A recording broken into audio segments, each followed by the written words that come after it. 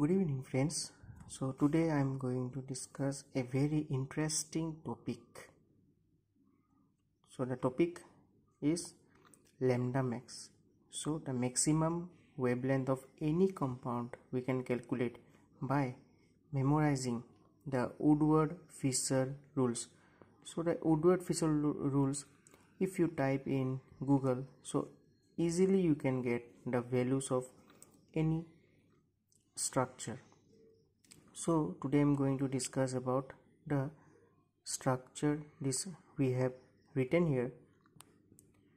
So we calculate the lambda max for this structure. So first, so this is two fused rings are there, okay, and also this three CS3 groups are there, and this two double bonds are there. So here how we will proceed to the calculation of lambda max. So first we have to keep it in mind. So we have to memorize these values of some compounds according to Woodward-Fisher rules. So first, this when the double bond are present in same ring, so we call it that homoannular conjugated diene, and also homoannular conjugated diene. So this basic value of homoannular conjugated diene is given by 253 millimicron. Okay, so 253 mu, and also next, in the second step we'll see that how many ring residues are there. Ring residues means this CS3 and CS3. These two are ring residues.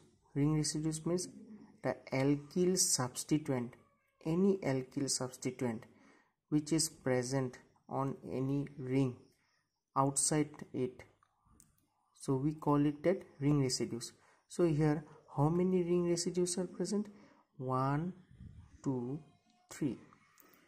So according to Woodward-Fisher rules, we know that the ring residue value is 5 mu. So here the structure contains 3 ring residues, so we'll calculate with 3 with 5, so we get 15 mu.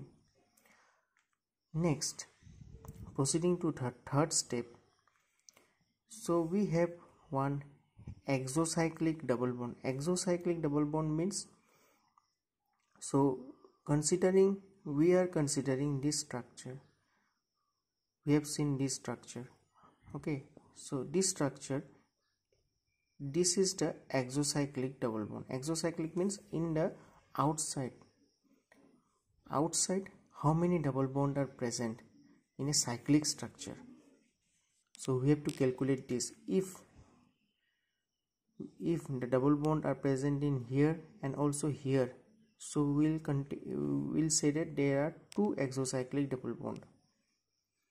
So here we'll calculate one exocyclic double bond.